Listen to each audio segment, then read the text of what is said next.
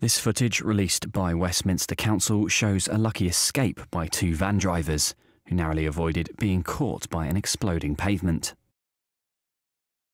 The incident happened in July, but this CCTV footage has just been released.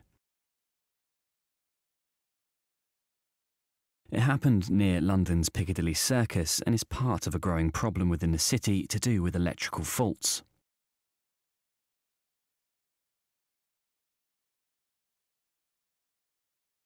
Energy bosses from Ofgem and UK power networks were questioned by Westminster Council recently, but it has been said that the phenomenon could remain a threat for at least another decade as workers scramble to fix faults across the capital.